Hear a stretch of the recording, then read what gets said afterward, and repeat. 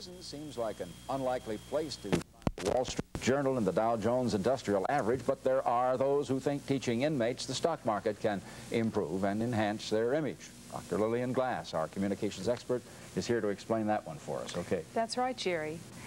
Prison may not be a place one necessarily thinks about where one can improve their total image. But due to the efforts of a very successful Beverly Hills stockbroker, inmates are not only developing a basic understanding of how business operates, but a sense of accomplishment as well. Today, we're going to begin the first in a two-part series on how some inmates are improving their total image. Ira D is a successful Beverly Hills stockbroker who has a background in business and in criminology.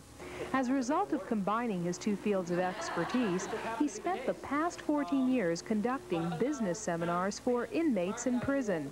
We spoke with him about the program. I simply talk about Wall Street, I talk about business.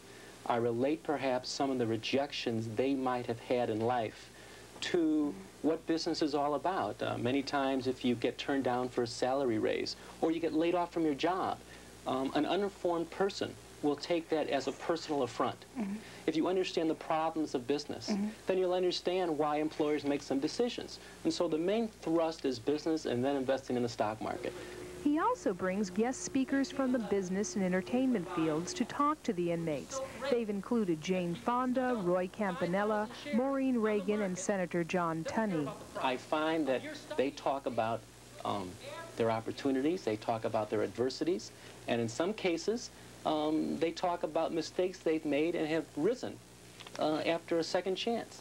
And the inmates, I think, could relate to that not everyone who is famous perhaps has gotten there from no obstacles along the way. And it's just a great opportunity for inmates to learn about Wall Street and also learn about some of the personalities in our cities that they otherwise would mainly just dream about. Mr. Distenfeld teaches inmates about the stock market by playing with monopoly money.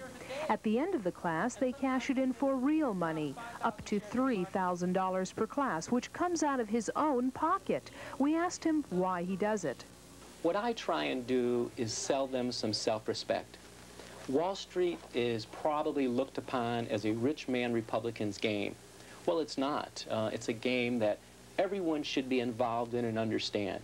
If I can take an inmate who waits for the funnies every morning and maybe reads the sports section sometimes, if I can teach him what General Motors is all about, if I can teach him what the financial pages are all about, when he walks through that prison yard and has a Wall Street Journal tucked under his arm, and the correctional officers looking down from the tower don't even understand what the Wall Street Journal is, that inmate's going to feel better about himself.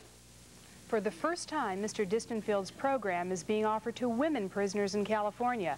And next week, we're going to take you to Chino Prison and speak with some of the women inmates to find out how this program is affecting their total image. Chris? Okay, Lillian, thank you very much indeed.